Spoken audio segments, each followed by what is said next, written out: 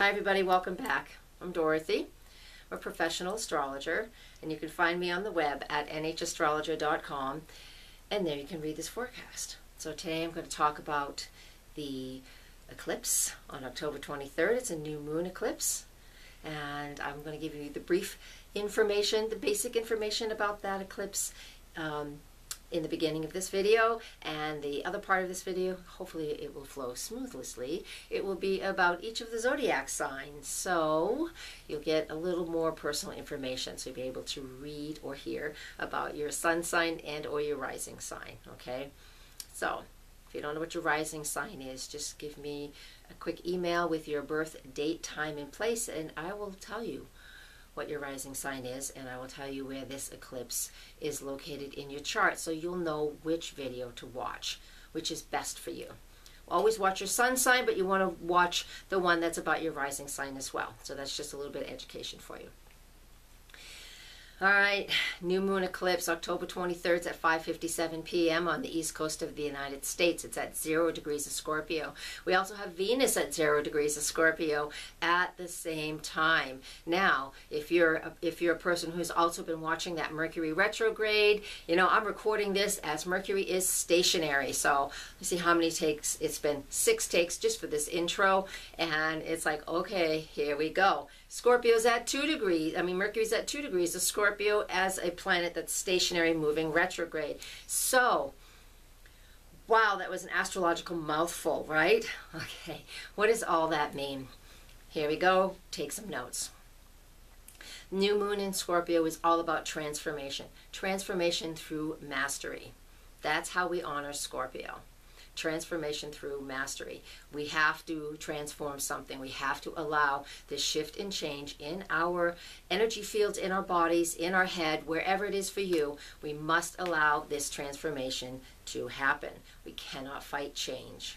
So, transformation through mastery, meaning allowing it to happen, allowing it to be what it is. Now, some of the other things that we look at with this new moon in Scorpio is what's going on with it, right? So we have that Venus there at 0 degrees of Scorpio, just like the sun and moon are. So everybody's lined up. We're only lined up, physically with the sun and the moon, but Venus is also at that part of the zodiac. It's just a little higher.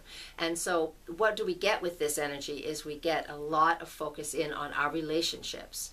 Venus in Scorpio is very obsessive, but it's also devotion.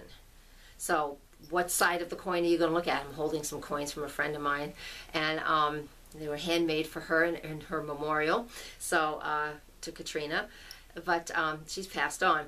And so, that's kind of an analogy that I get with this information, with the new moon all about creating new things, and that Scorpio is all about change and transformation, two sides of the same coin. So we've got to allow things to leave and shift and change before the new things will come in. So what departments is all of this going to happen on? Well, mainly because of the scorpionic energy that this is, mainly what it comes down to is all about its sex, it's our soulmate relationships, again, mastery of transformation. It's all that Scorpio 8th house Pluto energy. All right, so we need these changes to happen. Even financial partnerships comes up with this because Venus is there. Love, sex, I already mentioned the sex part. That's because of Venus and Scorpio. Scorpio rules sex, Venus is love. All right, and even power struggles that we might be having with somebody else. All of these things are things that we should be focusing on, and usually it's just in front of us, whether you recognize it or not, but it is what is going on around us.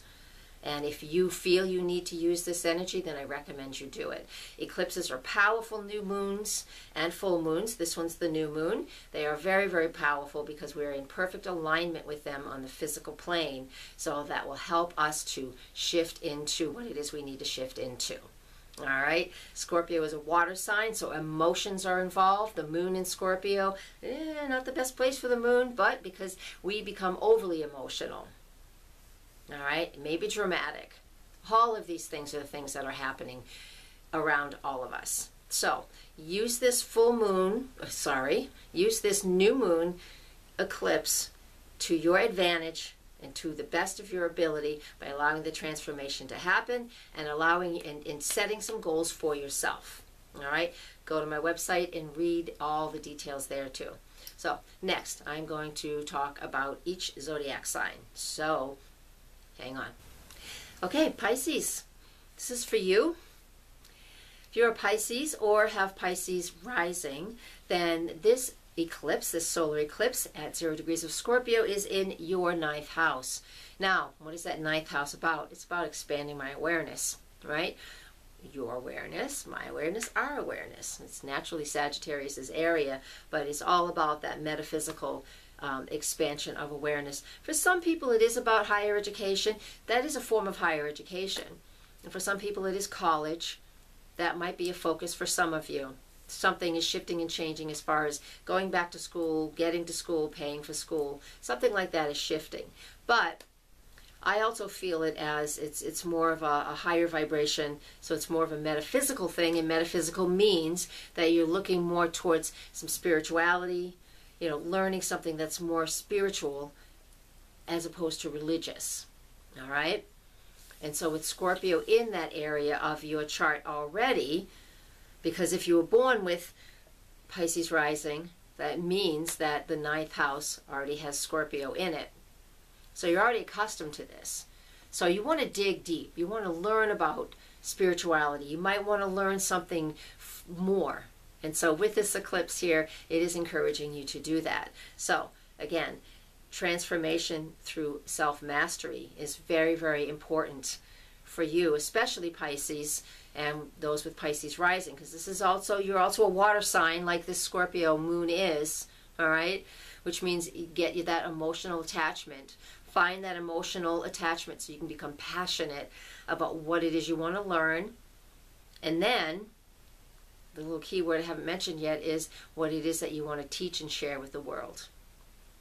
There's some new opportunities here for you to learn some new things and to also share that with others, whether it's a formal teaching position or just through your everyday living. All right? That is the beginning and the start of what this eclipse can do for you. So keep an eye out for that over the next 2 to 3 months. All right, I want to thank you for watching. Please come find me on the web at nhastrologer.com. You can make comments here as well. I do read all of them, and I respond as well, especially to the nice ones. If you're mean, I'm not responding. All right, thank you very much for watching. Blessed be, and namaste.